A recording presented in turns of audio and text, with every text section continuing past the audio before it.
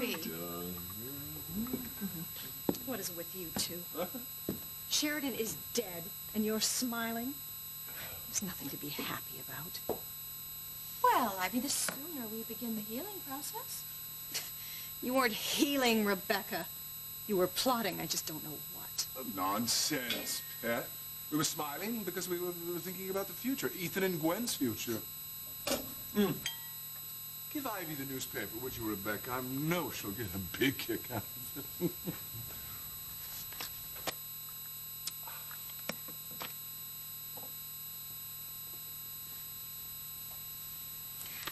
You know, if the whole Lopez Fitzgerald clan leaves town in familia, our biggest concern will be how soon we can get the church for the wedding. Don't forget about the church. We can have the wedding here in the mansion on 24 hours' notice.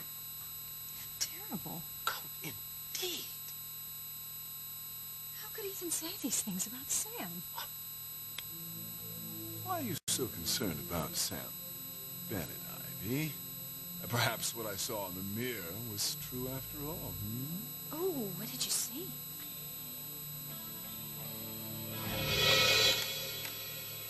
There they were, entwined, smoldering.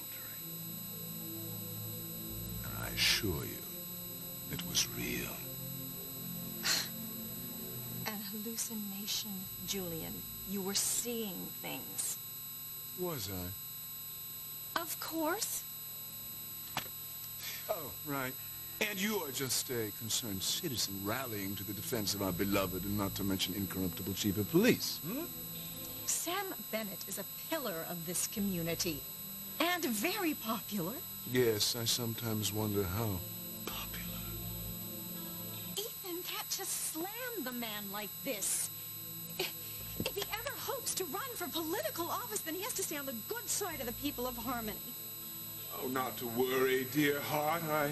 I'm sure I won't be the first New Englander to buy an election for his son. Ethan will win simply because he is a trustworthy, honorable, brilliant young man. He doesn't need you to rig the election for him. It kills me to see my son hating his father like this. What can I do to stop it? Oh, Granny. Good morning, kids. Good morning, darling. Morning, Mother. Well, you're quite the early riser yourself, Gwen. Did you get any sleep last night at all, dear? Oh, he slept. But not without his share of nightmares about Sheridan. Oh, that's perfectly understandable. I had my share, too. It was a terrible, terrible night. Sheridan's obituary must be in here. Oh, yes. That's true. She was very kind and giving and much beloved. And she will be missed.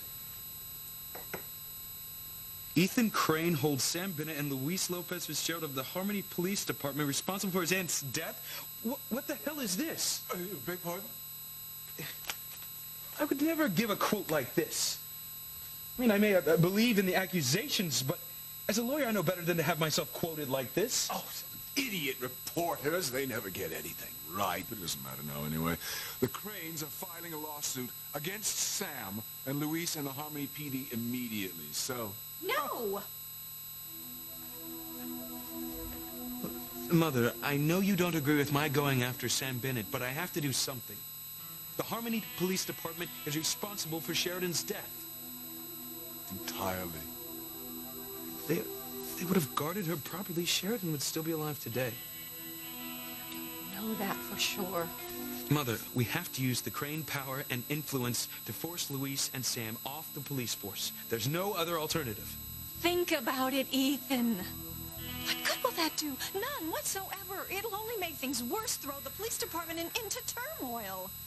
There is such a thing as justice. And we shall have it. Sheridan is dead. And no degree of justice is going to change that. It's not going to bring her back. Just leave Sam Bennett alone. Why is Ivy so protective of Sam? Could it possibly have something to do with her big secret? Have you seen the paper, Pilar? Yes.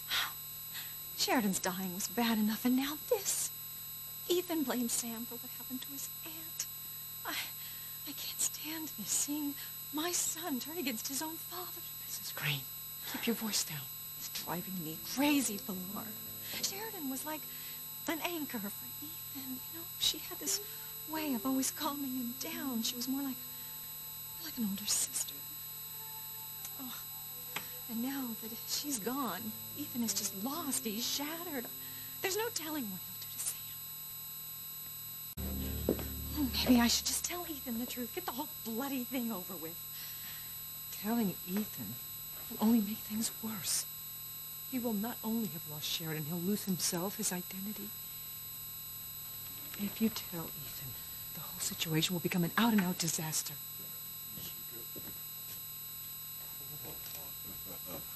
Tut, tut, tut. Every time I turn my back, the two of you are whispering. Is it your secret, Ivy? Discussing the many skeletons in your cavernous walk-in closet? I haven't time for your nonsense, Julian. I have no secret. I do hope, Pilar, that you're not trying to convince Ivy, now that Sheridan is gone, that Ethan should marry for love. Put more plainly, that he should marry Teresa. Ethan loves Gwen much more deeply than he could ever love Teresa. Our conversation had nothing to do with any of this. Glad to hear it. Just a reminder, Pilar, make sure that your brood, especially your daughter, stays away from my family. Do I make myself clear? Perfectly. Because we have seen what a Lopez Fitzgerald did to Sheridan. I don't want that to happen to Ethan. You do understand my concern, don't you? So Ethan is the future of the Crane family. If Teresa goes anywhere near Ethan, so help me God, I will destroy her. Are you threatening my daughter, Mr. Crane? Merely stating a fact. I will not stand for you threatening her. Do you understand? The Cranes don't make threats, we deliver. You can act the mama bear all you like, but deep down in your heart of hearts, you know you can't go up against the Cranes. And if you try, we will destroy Teresa. Dear.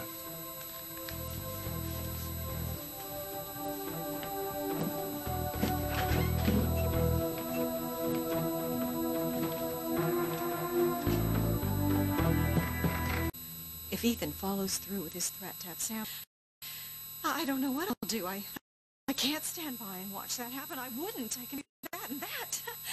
That'd be the end of me. Oh, good Lord, look at the time.